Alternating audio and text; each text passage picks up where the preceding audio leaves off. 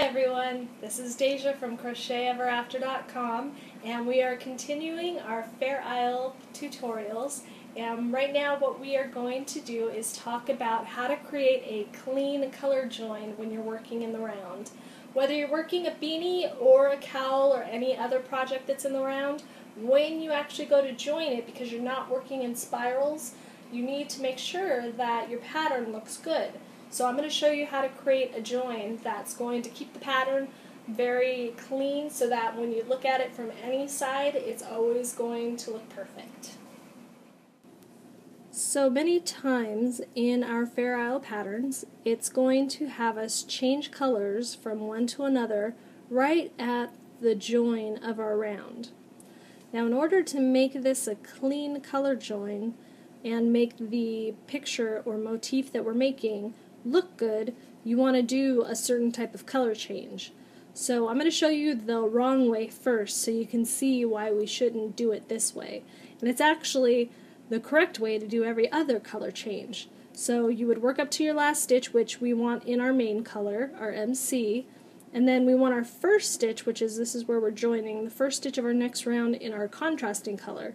So if we were doing a regular color change, we would of course go up to the very last step for our last stitch and join our new color, and then we would join our round by inserting our hook into that first stitch, slip stitching, and then chaining one, and then doing our first single crochet in the new color. Now the reason that we don't want to do our color change this way is because we're going to get this little spike of color in our previous round. Now it's not a horrible thing to have, but it just doesn't keep your picture as crisp and clean and your seam as invisible as it could be if you perform your color change the correct way, or the way that is less visible. And the way that you are going to do that is finishing off your last stitch with the same color. So we're in our main color, we just did the whole single crochet in our main color. Now we're going to join the round. This is where we're going to change our color. We're going to insert our hook into that first stitch so we can join the round, and then we're going to yarn over with our contrasting color. So we'll just drop off our main color, yarn over with the contrasting and pull it through to slip stitch.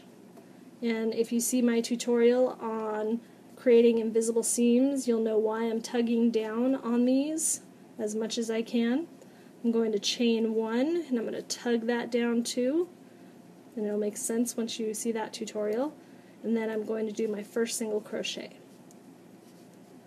And as you can see now, we don't have that spike of yellow that we had earlier, and it's going to give us a much better picture overall when our picture is complete. Because if we had that every single row, you would start seeing a little kind of dash in your picture. So this kind of helps keep it cleaner. And that's the clean color change.